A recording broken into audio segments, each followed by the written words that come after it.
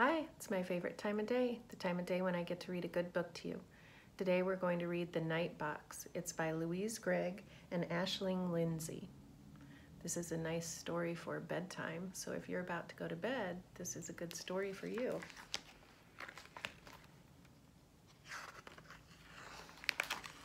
The Night Box. Day is yawning. Quiet settles in the trees. The birds fold their wings. The singing stops. Yellow sinks behind the rooftops. A little boy watches the last drips of light drop down onto long shadows. Plop. But what is he holding? Is it a key?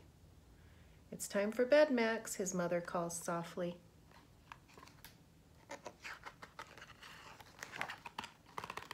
Day slips out of the leaves, out of the pond, out of the pink rose and the blue ball.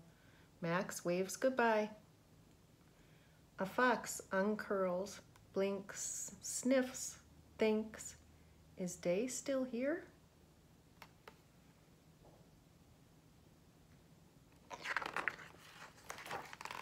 But Day is sleepy. The milk-white daisies droop and close, a bank of tiny ghosts.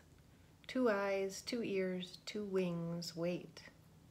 Can you see who's waiting? Why do you think he's waiting? As Day inches like a snail around the clock, tick-tock, tick-tock. In the kitchen, the spoons stop clinking. Good night, they wink to the kettle. Everything waits.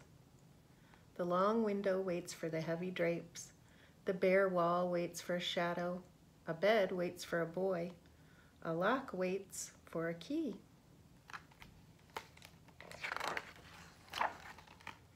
Here is Max's mother with milk and a song. She kisses him. She kisses the bear. Then she is gone. Look, among the toys, what peeps out? Not a rabbit, not a whistle, not a drum.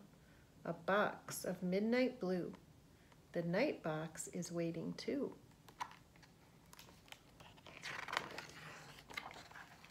Max smiles, for he knows it is time and the waiting is done. Gently, he turns the key in the night box. Click, and another. Click.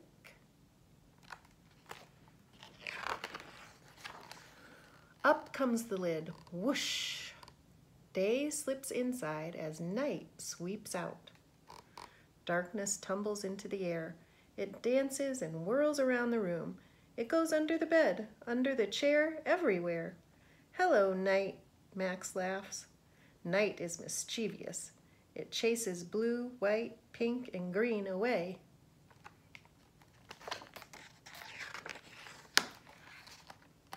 Max presses his ear to the darkness. Night turns tiny sounds up loud. Just a plink, that's all. Just a drip, not a waterfall. Just a tap on the window pane. Just a little branch as gentle as rain, nothing more. Just the tinkle of a bell, then a purr. Not a lion, it's a kitten.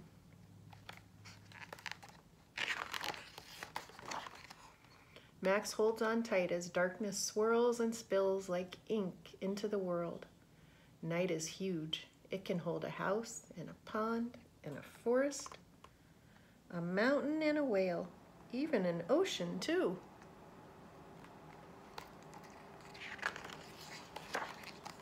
Night soars, streams, stretches up to the sky like a kite, and suddenly 1,000 stars sparkle and fizz, shine and spin. This way, they say to a swan. Where's she going? She beats her strong white wings and honks one word. Home.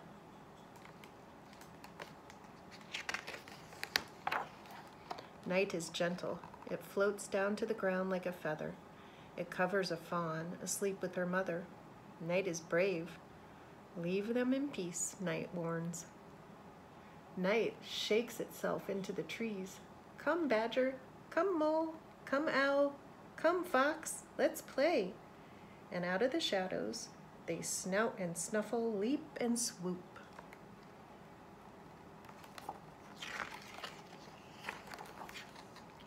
Night gives a moon to a pond, and a mole to a goose. Now a rose has a fox, and a kitten, she has the milk. Everything has something in the dark. The branch has an owl, and the wall has a tree, and Max has a bear and a soft, warm bed.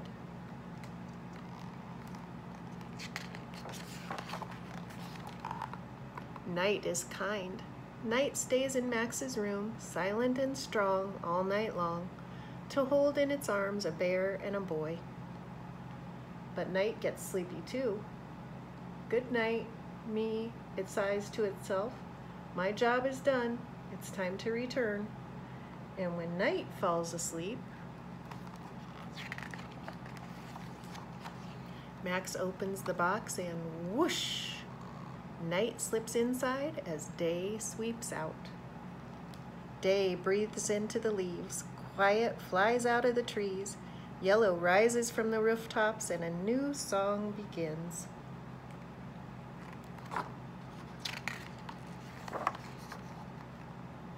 And that's the end. I hope you liked this book, and if you do, you can like and subscribe to see more stories like this. All right. Good night, Carly.